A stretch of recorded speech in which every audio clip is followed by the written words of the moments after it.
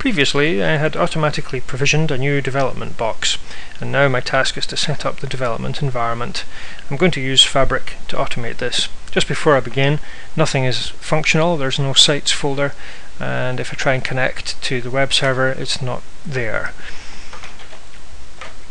So pretty quickly, once I've run this function within the fab file, all of those problems will be sorted and I'll be ready to start development work. So this function basically just calls a number of sub-functions. These are also used in a full staging and production deployment. So the next trick is to run the script.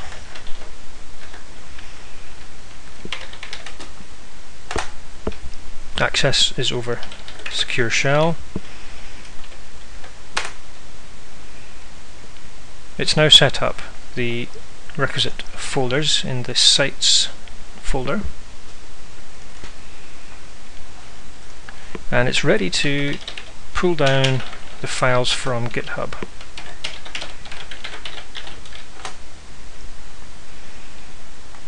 And away it goes.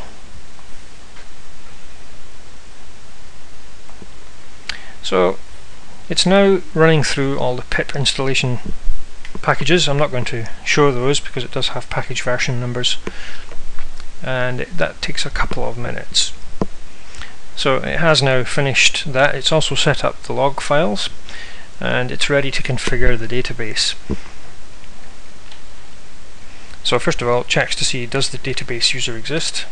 Okay, now finished, and 2 minutes and 43 seconds later I've got my database set up.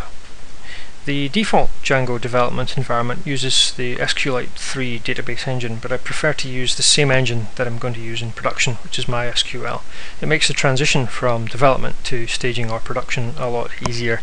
Obviously it's different data. You would never use production data in a development or staging deployment. There's no real other differences between staging and production other than, well, there's no web server, you're just using the internal Django development server. There's no need for separate media and static folders, they're just going to be served by the Django development server too. So you need to take care of all those slight differences. Right, let's try and fire up the development server.